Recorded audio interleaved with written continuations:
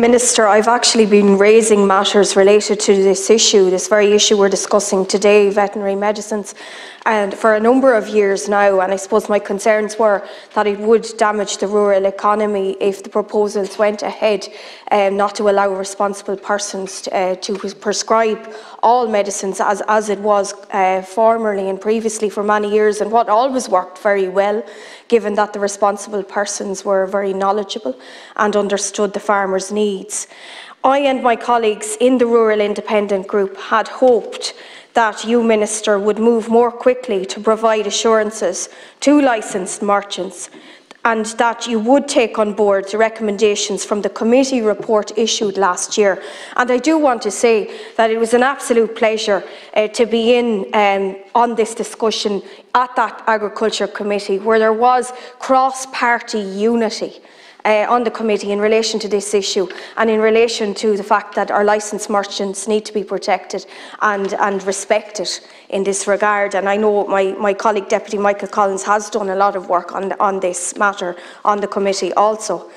The report also strongly recommended that the Department of Agriculture ensure the continuation of the existing network, which includes licensed merchants and veterinary pharmacists, as recognised route of supply of antiparasitic medicines.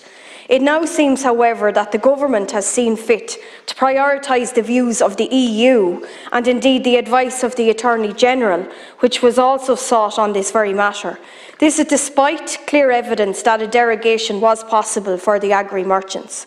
I know from my engagement with the Independent Licensed Merchants Association that something in excess of 900 licensed merchants operate throughout this country, of which an estimated 200 are owner-operated, either exclusively supplying veterinary medicines and allied inputs or general farm supplies stores, supplying a range of other farm requirements including hardware, feedstuff and fertilisers.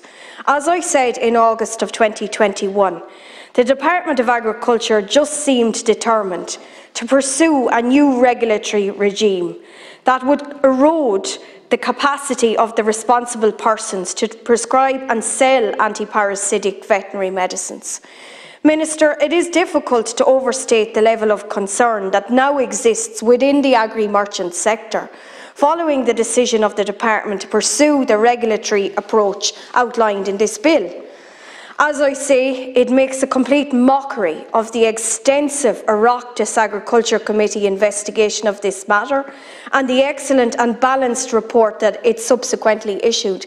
It also makes a mockery of the cross-party unity that existed within that committee on this very issue, most of the time, it's fair to say.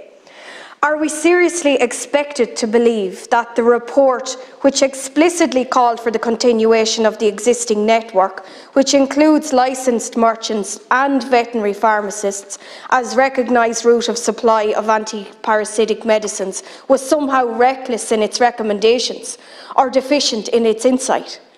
It's difficult to avoid the conclusion that the Department has simply set aside the solutions on offer in order to pursue and implement a decision that it had already arrived at prior to the beginning of the entire consultation process. And I'll end on that note. My time is up, Chair, is it? No, 15 seconds. 50. Okay, I'll just end. When I raised this matter with the Taoiseach in May of 2021, Taoiseach Micheál Martin, he stated that he did not want to see a cliff-edge scenario where employment was jeopardised and rural economy threatened. But I feel that's precisely at the situation we've arrived at, and it's unacceptable.